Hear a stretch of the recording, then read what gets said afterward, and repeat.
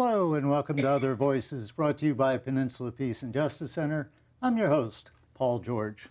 This month marks the 150th anniversary of the birth of Mahatma Gandhi, a revered civil and human rights activist known for his development of the use of nonviolence in those struggles. His principles inspired and informed the struggles of our own revered civil and human rights leader, the Reverend Dr. Martin Luther King.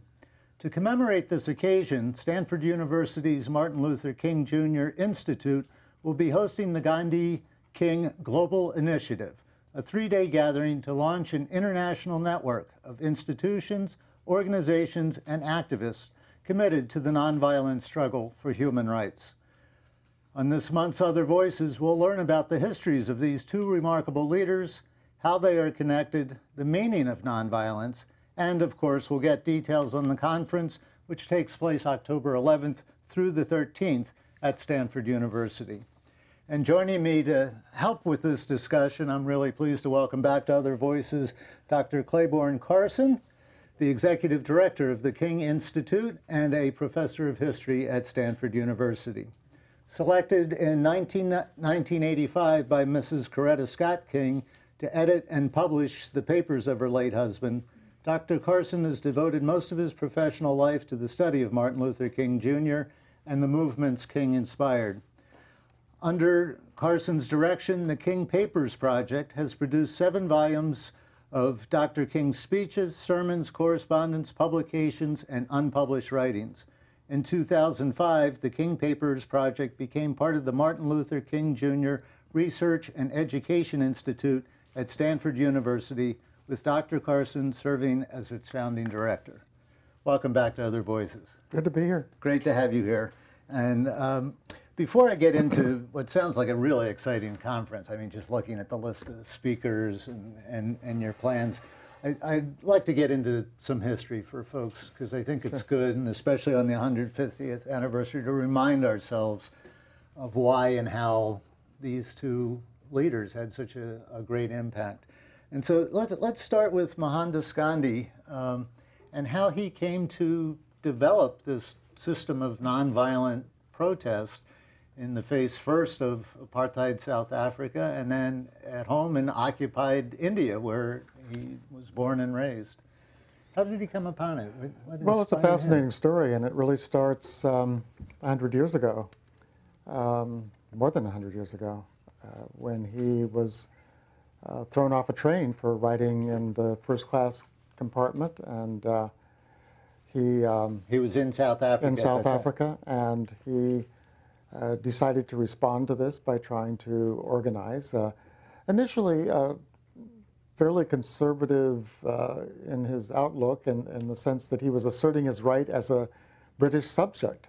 You know, he felt that he should not be treated this way, and that so he thought in terms of the law. He had gone to England to be trained as a lawyer. He was serving there as a lawyer. And but then he took on the task of trying to represent the interests of the Indian community in South Africa, which was rather large, as in many places. I mean, one of the ironies of history is that as slavery was overcome, the need for labor throughout the world led to the use of Indian labor, enormous supply of labor, sometimes indentured, sometimes not, but throughout the Caribbean, throughout many parts of the world, Indian labor replaced slave labor as one of the primary, more flexible sources of labor that could go where the need was in terms of this expanding world economy. And work cheaply. And work cheaply, yes. And just a reminder, in apartheid South Africa then and up until apartheid was overcome, it wasn't just black Africans that were discriminated against, but all people of color.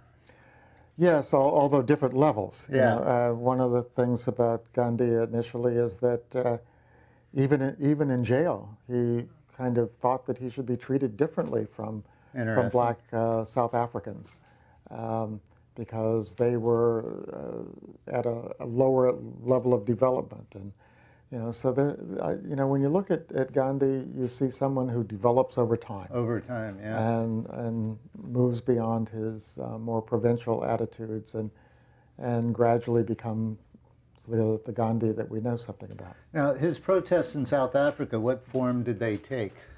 Did he develop his system of nonviolent protests there? He really developed the idea there. And some of it had to do with simply refusing to accept the rules. And I mean, one of the basic notions of Gandhi is that oppression exists when we allow it to oppress us. Uh-huh. If you are willing to do almost anything to avoid repression, that's resistance. And what you have to do is think of what is the most effective way. And doing it nonviolently is probably the most effective, because obviously if you had the power to overcome your oppressor, you wouldn't be oppressed. That's right. So it's a recognition that the only power you have is the power to say no. And if you do that with enough firmness and hopefully with enough numbers, you can gradually overcome your oppressor. Oppression depends on acquiescence. And how would you characterize his success or lack of it in South Africa? Moderately successful, but enough success to get attention in India. Yeah. And as a result of that, he writes his first book, and while he was still in South Africa. So by the time he's what is 50 years old? I mean, when most people are thinking of what to do with the rest of your life, he really starts the rest of his life. Yeah. And that's when he returned to India? That's when he returns to India in, I think, 1919, around there. And by that time, he is well known in India. And of course, the Indian independence movement has its own history, which starts back in the 19th century. I think a lot of people aren't clear that he didn't start that movement. Oh, no, not at all. He went home. There was a movement already, a thriving movement, that was welcoming a leader who had already achieved some success. And so when he came in, he already had a reputation. He came into a situation where there was already a great deal of resistance, and it needed a leader who would give some guidance to it. And what were some of his first actions when he returned to India? Well, it took him a while to really get going. His life is kind of remarkable. Even by age 60, there wasn't too much to show, because he had not really succeeded in really bringing about any significant changes. Hadn't attracted large numbers. A lot of the campaigns he led had only modest success. There was the massacre, which those of you who have seen the film know about, where Indian protesters are massacred by the British Army. Mm-hmm. And it sets back the movement. Obviously, it was and this is in the 1930s. So even at that stage, there was some sense that, this is going to be a long struggle. Right. They're up against very powerful occupying forces. I mean, it's interesting to kind of compare him with King, whose active career is amazingly short. Yes, and started much younger. About a dozen years. Yeah. And a lot happens, and again, kind of like the case with Gandhi, we can't understand King except by saying he didn't start this. He came in to a movement that was already well developed. Rosa Parks was already an experienced civil rights leader before she met Martin Luther King. So it's fortunate for him, because he only lived a short life, 39 years. You know, if we compare where Gandhi was at 39 years old, we wouldn't be talking about him today. Yeah. But King came into a movement that was already matured. The NAACP had been around for a long time for already. a long time, Yeah. almost 50 years, and so he had that institutional framework to build upon. And well, let's turn our attention to Dr. King then. How did he end up getting so taken by Gandhi's concepts of nonviolent struggle? Well, one of the things we'll have at the conference is a display, which I call African American Gandhians. Uh-huh. And you know, you look at that history, and almost from the beginning of Gandhi's return to India, black newspapers in the United States pick it up and begin to publish articles about what Gandhi is doing in India. Du Bois in the Crisis writes articles about Gandhi. Howard Thurman. I hope some of you know Howard Thurman, who was a San Francisco minister for many years. His church is still in San Francisco. Which church? Church of All Faiths. I think that's still the name of it. And it was one of the very first, in the 1940s, one of the very first churches that was interracial. I mean, you think of that there had never really been any kind of well-established church that was truly interracial. So, but before that, in 1936, Thurman goes to India with Sue Bailey Thurman. And I never knew Howard Thurman, but Sue Bailey Thurman once came to the King Papers Project at Stanford, and I got a chance to meet her, and I met other members of his family. But he was this phenomenal theologian, minister. He wrote a book, a very influential book on black theology, pedagogy of the oppressed. Just a book that I would recommend you read now, because it really does place Christianity in a different framework. And that book influenced lots of other people when he came back. And he was only one of many, you know, these African American Gandhians who went to India. Benjamin Mays, who becomes King's mentor at Morehouse College.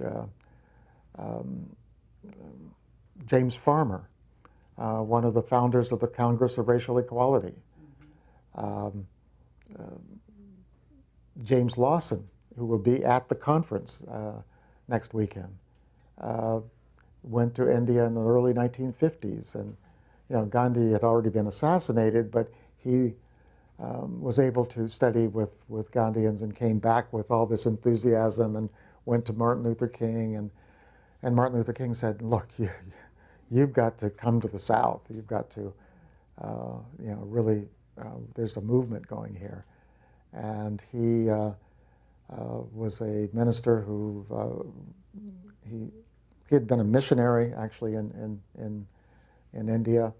But he comes back and goes to Vanderbilt and becomes a divinity student and starts a workshop in Nashville. And out of that workshop come many of the leaders of the black struggle of the 60s. Diane Nash, John Lewis, who is now Congressman John Lewis, Bernard Lafayette, who will be at the conference next week. Many of these people come out of that workshop, and James Bevel, another person who comes out of that, and become very influential people in the subsequent student movement of the 1960s. The people who formed the Student Nonviolent Coordinating Committee, SNCC. The people who lead the sit-ins in 1960, the Freedom Rise in 1961, who go into the South, you know, and the Freedom Rides go into Jackson, Mississippi, and many of those students decide to drop out of school and become full-time civil rights workers. So all of this is kind of a stream that comes from taking Gandhian ideas and adapting them to the, the background in the United States. I mean, when you think about a tactic like the sit-in, it's of course influenced by Gandhian ideas and nonviolence and all of that, but it's also influenced by the sit-down strikes of the auto unions in the 1930s, and other people who kind of figure out, like those workers who said, we have strength just by occupying our space, and that meant occupying a factory. Other workers can't come and be strike breakers if you're sitting where you are. Right. So that principle of the sit-down, in fact, if you go back to the early articles in 1960 on the sit-ins, they're called sit-down strikes. And the sit-in name really comes gradually as the newspapers kind of start following this movement that attracts thousands of students and really is the stimulus of the movement of the 1960s, because for the first time you have a movement that spreads throughout the South, at least not into Mississippi and Alabama very much, but certainly in the upper South. It spreads throughout that region, and for the first time students are taking the initiative, young people. In the Montgomery bus boycott, it was older adults who were the leading forces. But in 1960, then you have young people. And what's important to know is that Gandhi's influence comes through King, but perhaps even more strongly comes through James Lawson, because he writes the statement of purpose of the Student Nonviolent Coordinating Committee. And so when they come together, they actually respect James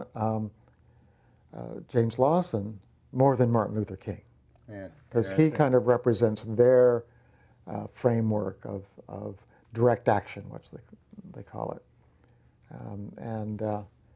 So you have this other force, which I think when we think about where some of us were, that's how I grew up. They were the people who influenced me. And SNCC. Yeah. My first acquaintance in the movement was Stokely Carmichael, who was at that time a student at Howard University. And I met him at a student conference in the summer of 1963, right before the March on Washington. And I remember that because I was thinking, I had grown up in New Mexico, in Los Alamos of all places, and so I was thinking the most radical thing I'd ever done in my life was to go to the March on Washington. And he was saying, why would you want to just go to there? Why don't you join us in Albany, Georgia? And why don't you come to Cambridge, Maryland? And I found it hard to tell him that going to the march was about as radical as I could get at that point. But it did impress me that there were these people like Stokely. A few months later, I met Bob Moses, and that these were people closer to my own age than Martin Luther King. He wasn't that old; he was only in his early 30s. But back then, over 30. Yes, right. Yeah. There was that big. Yeah. And I was part of that generation. And certainly there was that brashness about the young people that appealed to me. My sense of adventure and that sense that we could. I think from a certain point on, I saw King trying to catch up with us rather than, that we were the vanguard. He was trying to catch us, not the other way around. Yeah. Good things to remember now with the climate change movement being led by young people again. I see that brashness coming back. And, there's no such, I hear a lot about passing the baton to no one passed the top. We grabbed the baton. We grabbed it, right. And it wasn't a voluntary act of giving up the You made your own baton and marched on, yeah. That's right. Yeah. And I think that's the way it should be. I mean, I don't think Greta is waiting for adults to tell her what to do. Clearly she is not.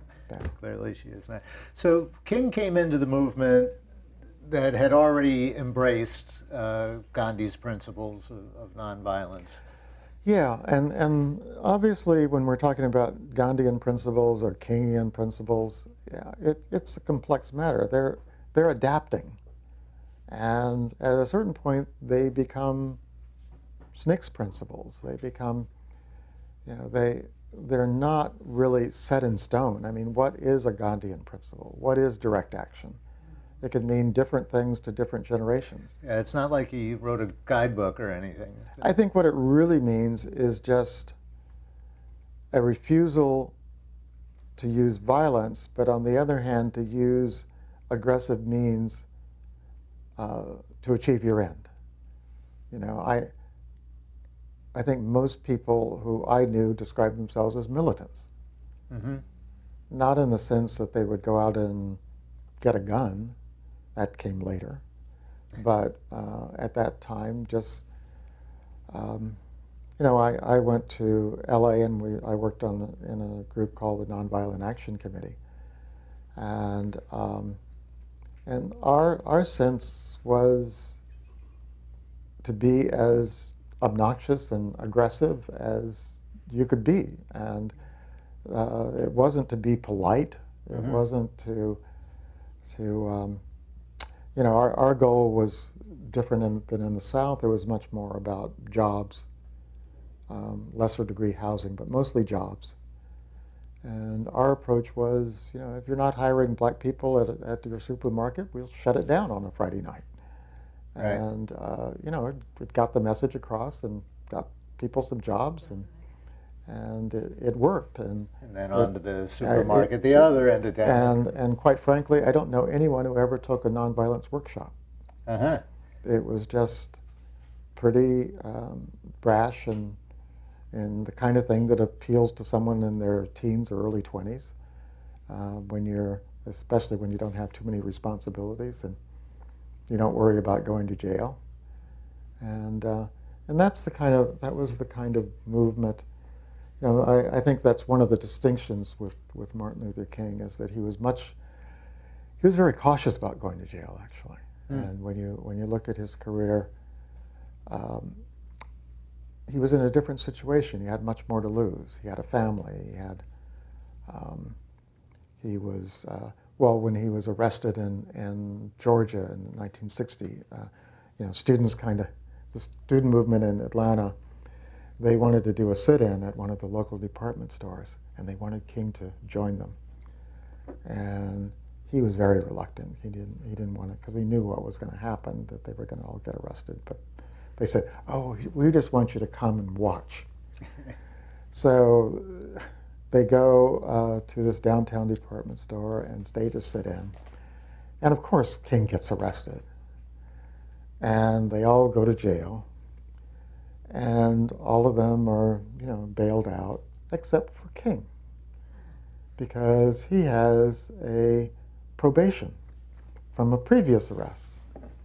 So he gets sent to Reidsville Prison. And he's not only that, but he's taken out of his cell in the middle of the night, put into a car guarded by a police dog, and taken, not told where he's being taken. As far as he knows, he's been taken off to be dumped in a river someplace. And he's taken to Reidsville Prison, and because he had violated his probation.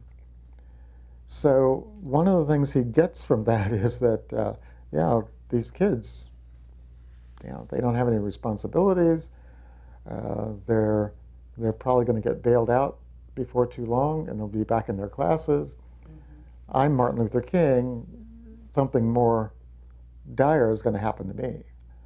And so he's always understandably, very cautious about trying to choose when to be arrested and when not to be arrested, and when to come out and not to come out. you know, those kinds of things. For us, I mean, yeah, all of us are quite frightened when we go to jail. I was one of these brash teenagers the first time I went to jail, and I realized I was going to stay in a cell with these criminals. And you know, I was an innocent kid, and I literally did not want to go to sleep in a cell with them. And I felt very sheepish, you know, because I called my girlfriend, and you know, later became my wife, and said, "Would you try to bail me out?"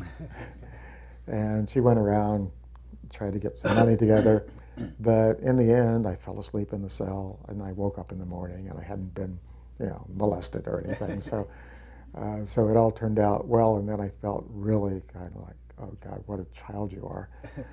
And yeah, so I can understand that sense of fear, but that was part of the divide of the 1960s. Yeah, it's not an easy thing to make that choice to go to jail, because everybody has visions of what it's like to be in jail. By the way, I noticed this picture, which we chose as our I stole it off your publicity. Basic image, and some of you know that Bob Fitch, the photographer who took that photograph, was King's personal photographer for the last 3 years of his life. Bob Fitch passed away a couple of years ago. He lived in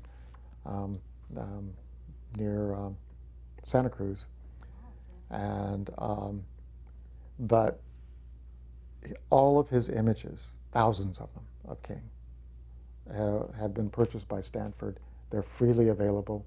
If you want to use this image for any nonprofit educational use, any of the other thousands of images, and not just King, he also photographed Cesar Chavez and people like that. So, where can people access that? Is it through your website? Just go to the, well, you can go through our website, but the more direct way is the Bob Fitch Archive at Stanford. Say that again, Bob. The Bob Fitch Archive at Stanford. F-I-T-C-H. Yeah, F-I-T-C-H. And he was very clear about that he wanted his images to be made available to the world, and which in our world is, you know, I'm always dealing with copyright issues and, you know, all these restrictions on, and so it's so wonderful to have an image like this. I'm glad to learn about that, because I run into that too, designing graphics. The interesting thing also about this image is that I met the granddaughter of the painter who did the Gandhi image, and it was given to King during his trip. He stayed in India in 1959 with Coretta and spent time going through the country, meeting with a number of Gandhians. And so one of them gave him this, this portrait, which he took back and put in his office. And so I met the granddaughter of the artist. Another thing about that is that it's, I have this, I went to the place, one of the places where King's visited in Mumbai, and there was a woman there who had signed King into the museum, and in this place where Gandhi had his office in Mumbai. So King had written his signature, and Coretta had written the signature. And that evening, he decided that he did not want to go back to the hotel. He wanted to stay in the room where Gandhi had, and he spent the night there.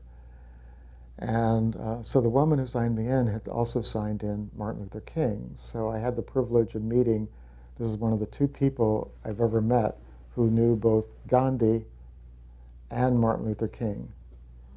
And the other one I just met more recently, and he's still alive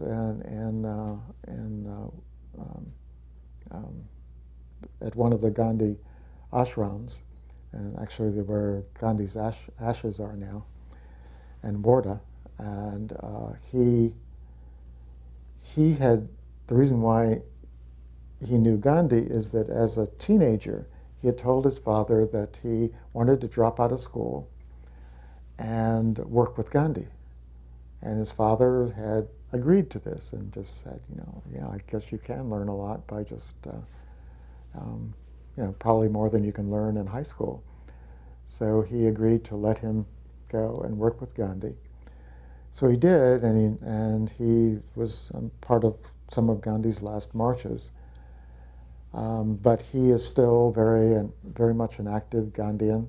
And so when King came in 1959, he met Martin Luther King. So those are the two people I know who knew both Gandhi and King.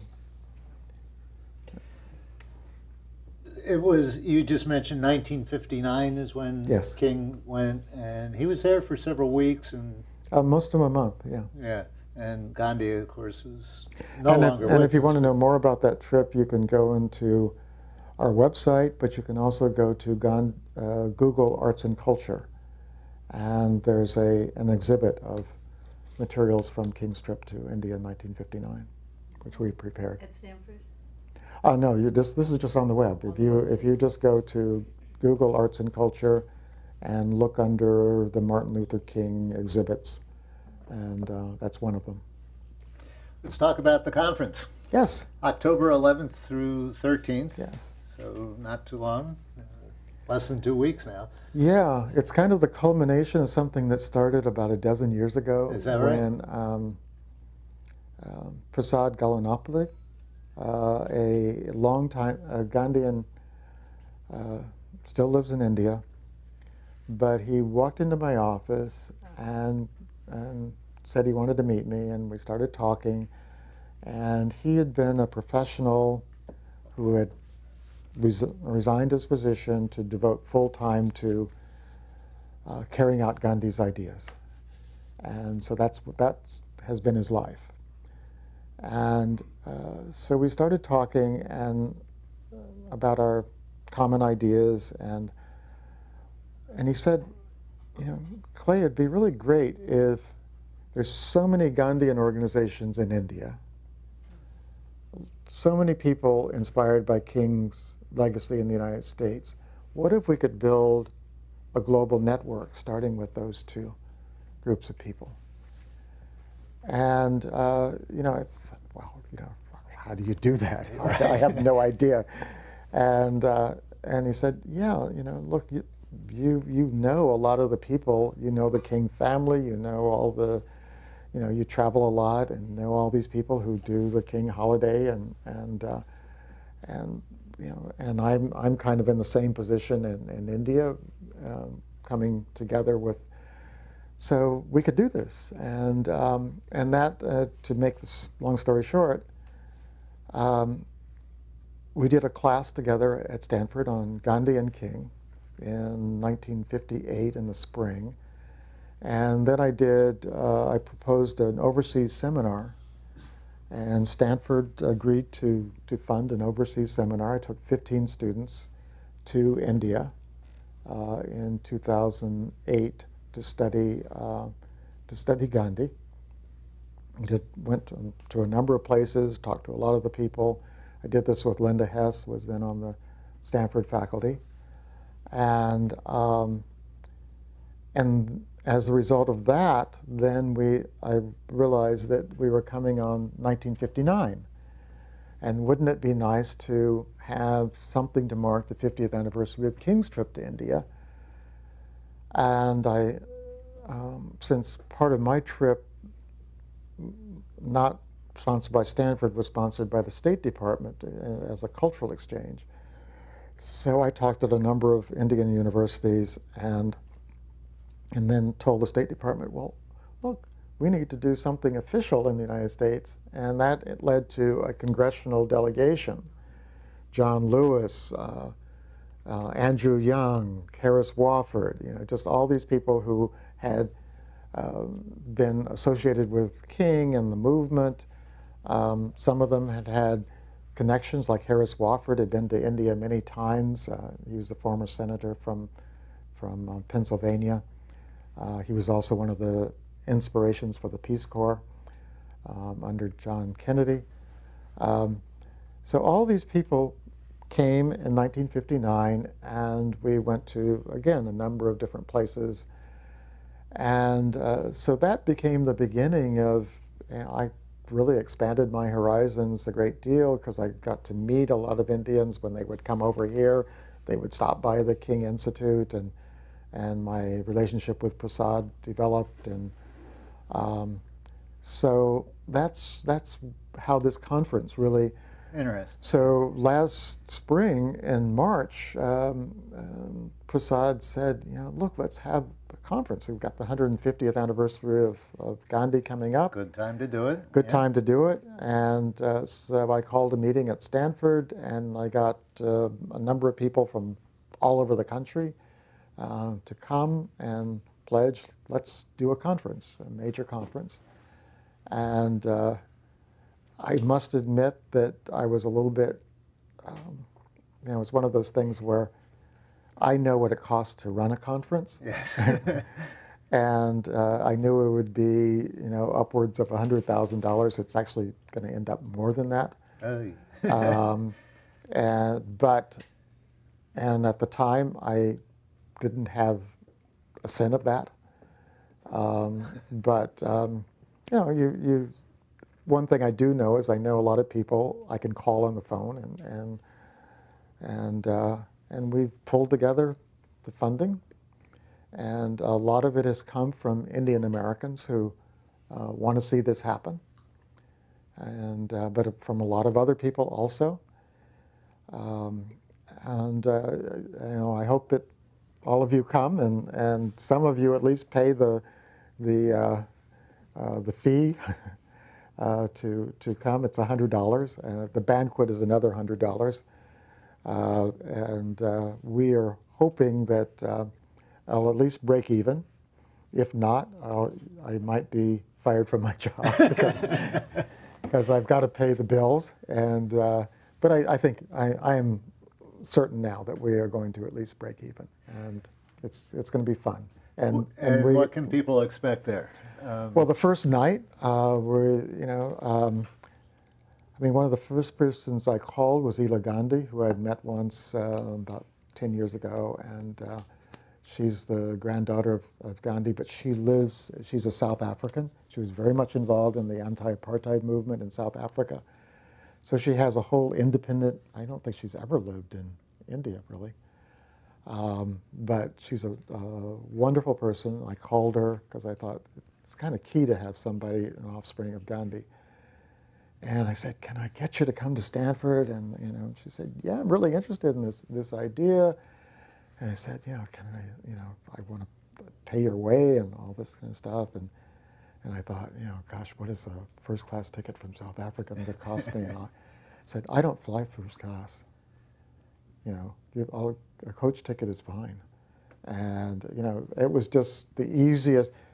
For me, as a person who was often asking people to come and talk, if every person I called was that easy, and she was just wonderful, and she, just give, whatever accommodation you can arrange, it's fine. And so she was that type of person. And then Rajaman Gandhi, who is a historian, I'd met him before.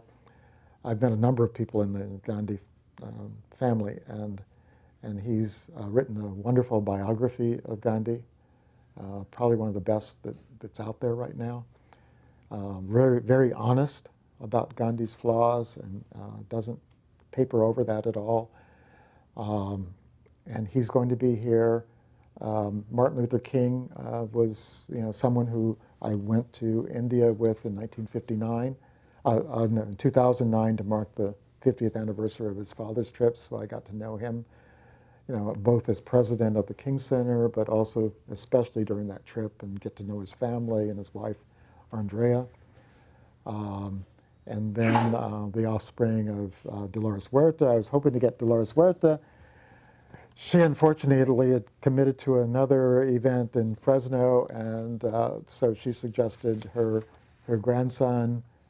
I think it's her grandson.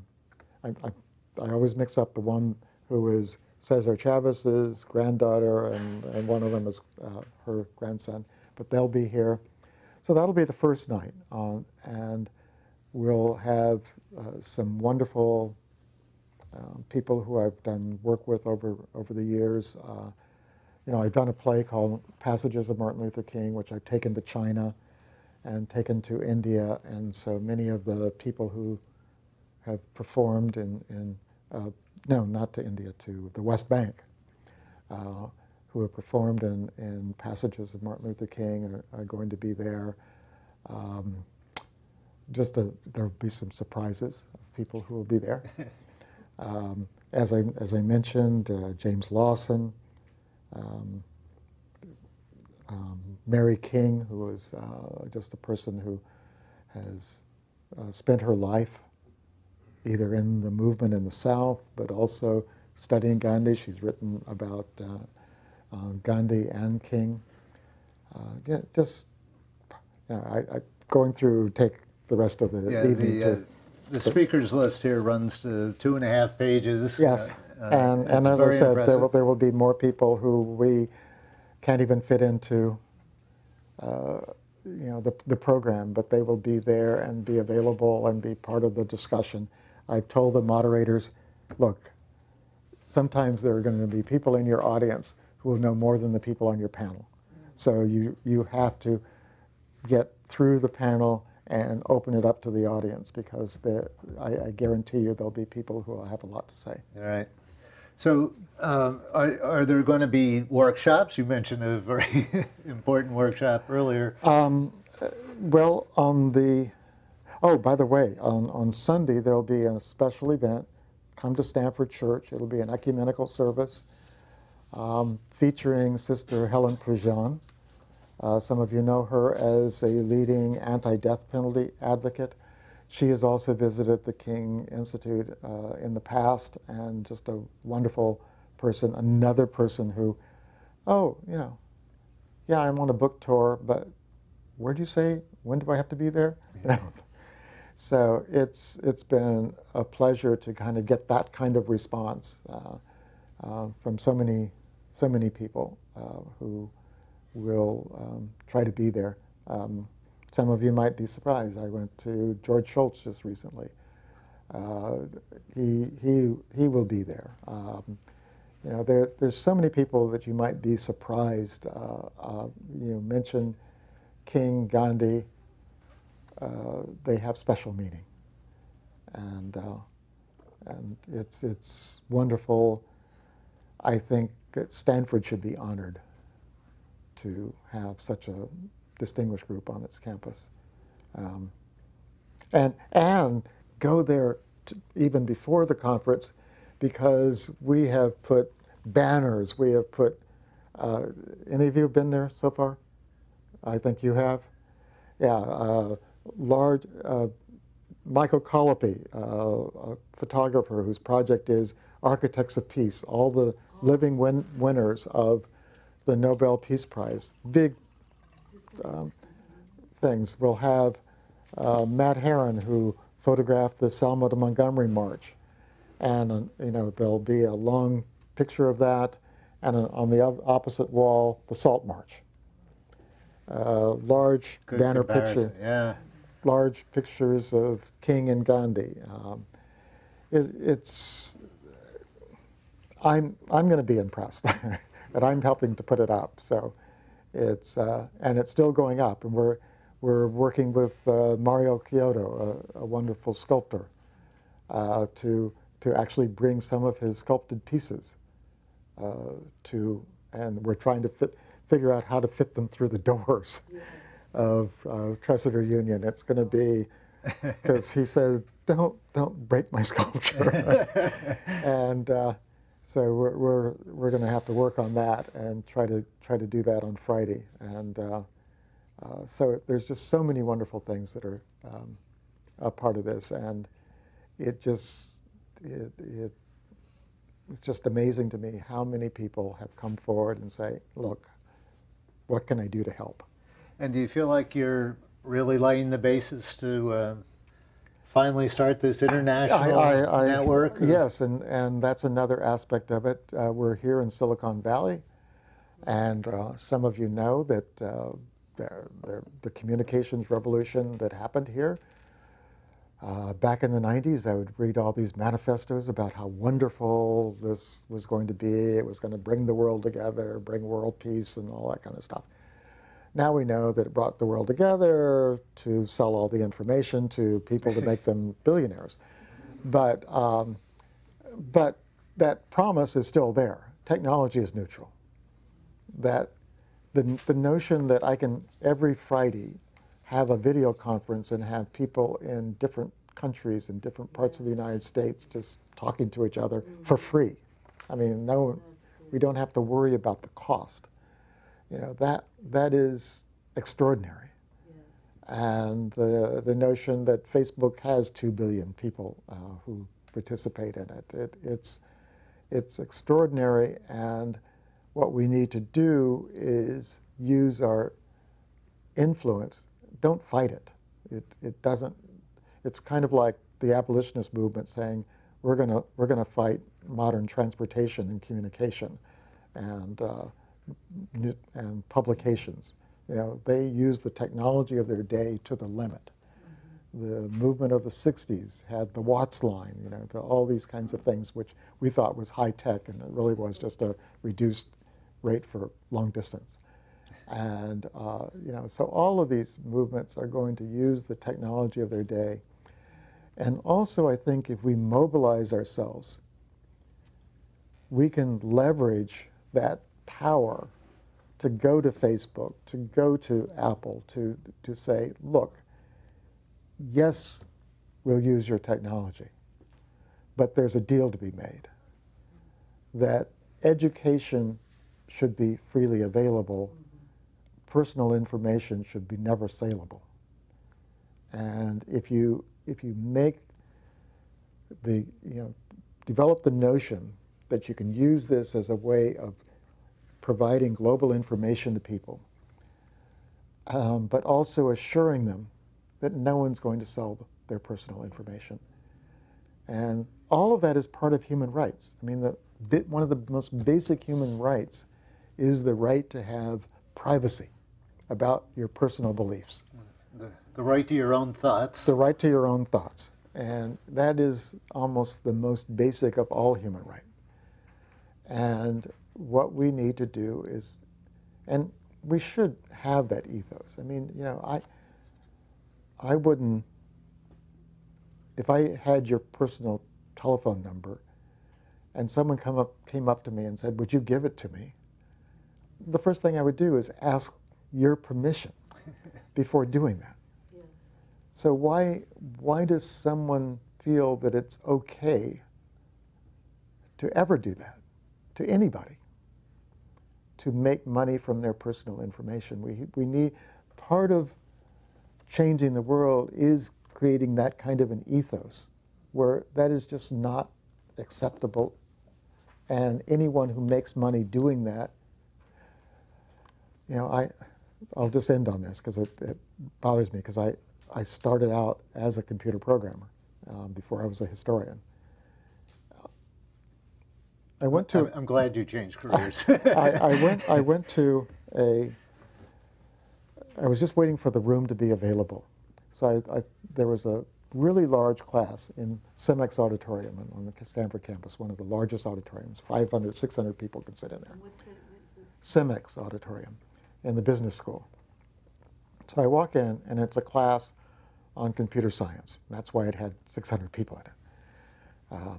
You know, and what was the first lecture of the first class? It was on data mining. And the basic thrust of the class was, there's lots of data out there. If you can learn how to use it and sell it, you can make a fortune. So that's what young people are being taught. That's their way to a quick fortune. And it's perfectly okay. And it's perfectly okay. Yeah. It's like any other kind of mining, except that it's mining in the personal information of lots and lots of people. And so we need to obviously challenge that kind of an ethos where that is deemed legal. And not only that, we kind of admire it for people who are very successful at it. So, so that's part of it, is to make it possible for global information, knowledge that we need to have, to flow downward to people who need that information. Education should be free. Next 2 weeks from now, I'm going to be at a conference. Education is a human right. But personal information as a human possession that belongs to the person, and that our entire ethos has to be around that, our entire legal system has to be built based around that, or else we're not going to get anywhere. And that's going to take some changes, and it's going to change the economy of Silicon Valley. Anyway, that's my rant. It's all based on advertising and selling us. We're the Exactly. product in many ways. Yes, it's the class made clear, that is the most valuable thing in the world, information. We have maybe 5 minutes left here. I want to just explore a little about what else you hope to explore at this conference, and I just want to read a couple of lines from your conference materials, because this brings it up to date. You're talking about modern communications. Obviously, this is not just a history conference. Yeah. This is this last session will be, where do we go from here? How do we stay That's connected? exactly what I wanted to ask you, because that's the name. That was the name. Wasn't that Dr. King's last book? Well, where do we go from here? Where do we go from here? Right? And I think we'll always be asking that question: what have we learned, and what can we? How can we move beyond that? I think that one of the things about human rights is, and I'm teaching a course on it actually every Wednesday, if any of you want to sit in on it. It's from civil rights to human rights. But one of the ironies of human rights is that it's often taught as, here was this idea that was kind of invented in Europe during the Enlightenment in Europe, and it kind of crystallized in France and the United States with the Declaration of Independence and the Declaration of the Rights of Citizens, man and citizen in France, and the French Revolution, the American Revolution. And so I, at the beginning of my class, I was just saying, what's wrong with this picture? And one of the things that's wrong with it is it leaves out Haiti. That Haiti came out of the same intellectual climate. It was a revolution based around the concept of human rights, ending slavery. They actually did it, and have been punished ever since by France and the United States, who repeatedly invaded Haiti and actually forced Haiti, in order to gain recognition from the world, to compensate the former slaveholders. And of course, Haiti had no financial ability to do that. That debt was not paid off until the 1940s. And so we're talking about how to make human rights viable in the 21st century. And we've relied on the nation state to do that. When you think about that, that is so impossible. I mean, you think of the irony of the United States: life, liberty, and the pursuit of happiness. What is the only entity that can take away your life, deny you your liberty, and restrict your pursuit of happiness, other than the nation? That's the only entity that has the legitimate right to take away your life. And so we're relying on that to protect our human rights. We have to have an alternative to that, and the only alternative is us. That just as you had a couple of hundred wealthy white guys get into a room in Philadelphia and say, "We declare a nation." And they had no power to do that. They were just doing it, just declaring it. And 200 years later, that was the most powerful nation on the face of the earth. So why can't we do that? Why can't we create a virtual nation that's just not dedicated around protecting borders, about building armies, about doing all the bad things that nations get to do? And it seems like that's the challenge of the 21st century, is to try to find some alternative ways of protecting human rights, of doing the things that nations like France and the United States set out to do 200 some years ago. And to take the but initiative. failed miserable in doing it. And to take the initiative ourselves. And take the initiative ourselves and to build into... To go back to where we started, and we're almost out of time, Yes. to grab that baton and go on forward with it. My guest has been Dr. Clay Carson, Executive Director of the Martin Luther King Jr. Research and Education Institute at Stanford University. The Gandhi-King Global Initiative Conference kicks off October 11th through the 13th. Check it out. Register at kinginstitute.stanford.edu.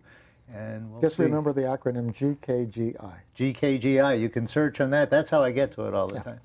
Dr. Carson, thank you so much for joining us on Other Voices. Thank you all for joining us here.